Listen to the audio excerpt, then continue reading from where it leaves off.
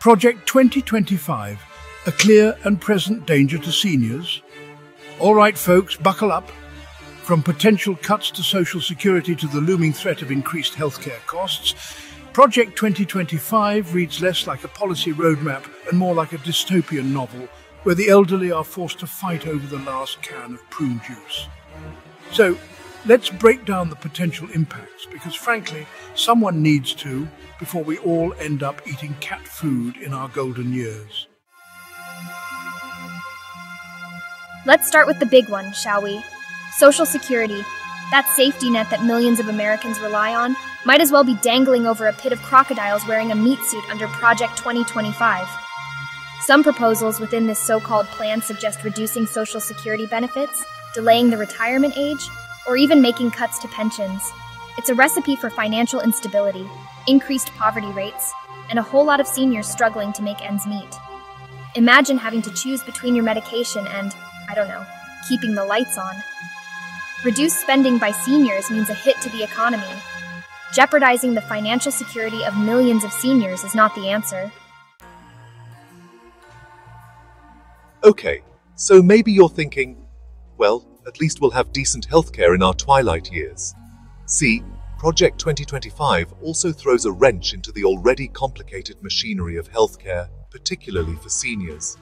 We're talking about policies that could reduce access to Medicare, Medicaid, and other vital healthcare programs.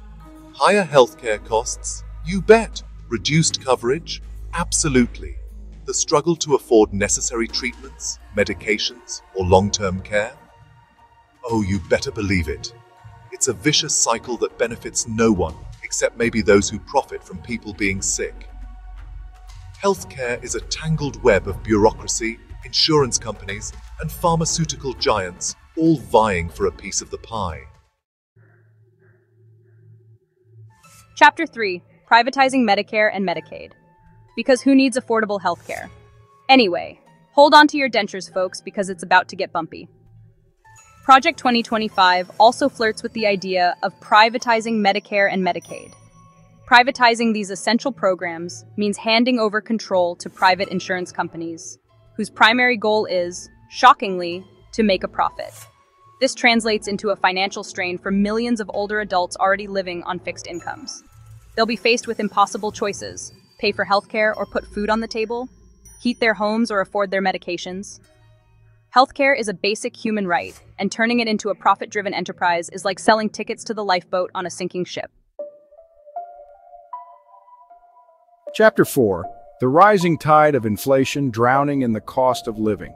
So, let's say you manage to navigate the minefield of Social Security cuts and healthcare hurdles. Well, don't get too comfortable because Project 2025 has one more trick up its sleeve: inflation.